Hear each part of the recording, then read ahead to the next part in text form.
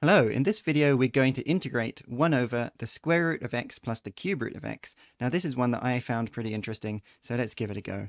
And the first thing we're going to do, as we often do when we have an integrand involving roots, is to rewrite it in a way that doesn't involve roots and that instead involves fractional powers. And so the square root of x is the same as x to the 1/2, and the cube root of x is the same as x to the 1/3.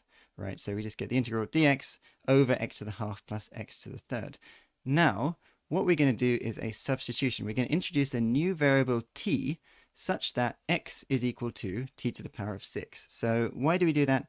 It's because 6 is divisible by 2, and it's also divisible by 3. In fact, it's the lowest common multiple of 2 and 3. And so when we do that substitution, our fractional powers in the denominator will become integer powers, and hopefully that's going to make this integral a bit more approachable. And so to do this substitution, we also have to find dx in terms of dt. By differentiating that definition of x in terms of t, we find that dx is simply 6t to the 5 dt. And then when we put all that back into the integrand, we find that we get the integral of 6t to the 5 dt.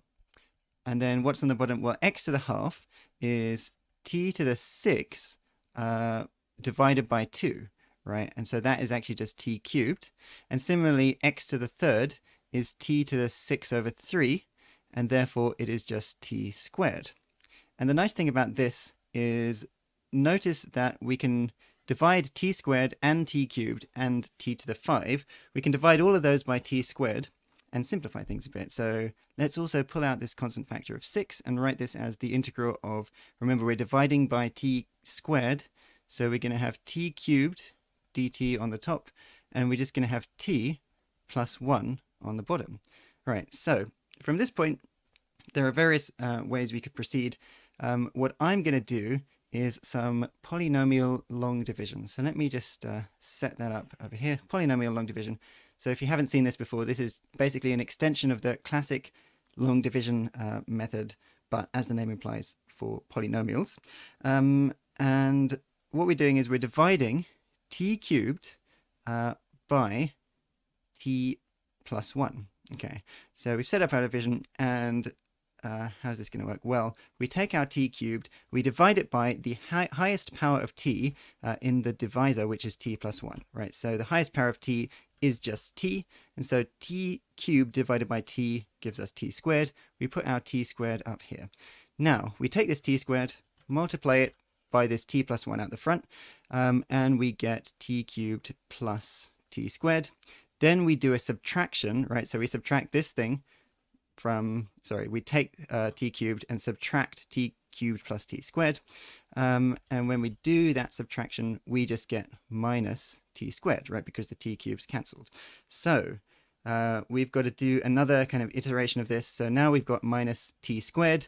Again, we divide it by the highest power of t in the divisor, which is just t. Minus t squared divided by t is simply minus t. So we put that minus t up there. Take the minus t, multiply it by t plus 1, and write the result down here. So we're going to get minus t squared minus t. Then we do another subtraction. The minus t squareds will cancel, and we will just get t on the bottom down here. We're nearly done. I think just one more iteration to go. So now we've got t. We just take that t, divide it by this t in the divisor, and we just get plus 1. So we put that plus 1 up there, multiply the 1 by the divisor, which just gives us t plus 1. Put that down there, do a subtraction, and we are left with a remainder of minus 1, right? We can't do any more division because minus 1 is basically a 0th order polynomial in t, whereas the divisor t plus 1 is a first order polynomial in t. And so the divisor is of a higher degree than this thing down here. So minus 1 is going to be our remainder. And so we can use this result to rewrite our integrand in a more approachable way. So it's going to be 6 times the integral of, so it's going to be t squared minus t plus 1, right? That's this thing up here that we got from the long division. And then we take our remainder, minus 1, and we put it over the divisor, okay, like this. So the divisor was t plus 1, and that integral is with respect to t, right? So that step from there to there that was just pure algebra, no calculus there. We just did this long division. But now our integrand is in a more approachable form, and so we can just integrate each of those terms directly. So we get 6 times t cubed over 3 minus t squared over 2 plus t, and how about this 1 over t plus 1?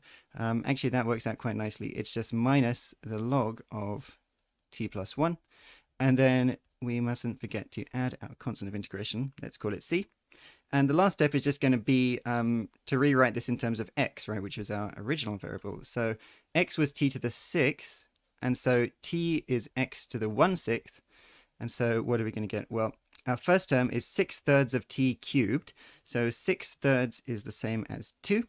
Okay, so 2, and t cubed is x to the 3/6, which is x to the half, which is just root x, right? So we get 2 root x.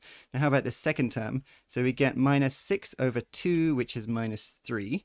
Then t squared is x to the 2/6, or x to the 1/3, or the cube root of x. And so we get 3 times the cube root of x. We're nearly there. So this next term is t, which is just x to the 1/6. Remember, x to the 1/6 is the same as the 6th root of x, and so we can write that as 6 times the 6th root of x. And finally, we've just got this minus 6 natural log of the 6th root of x plus 1. Then we've got our constant of integration. So there you go. We have integrated this slightly weird looking integral using a non-obvious substitution combined with polynomial long division. Now, if you found this interesting, do keep an eye out for one of my upcoming videos in which I'm going to work through a more kind of generalized example of an integral of a similar form to this one.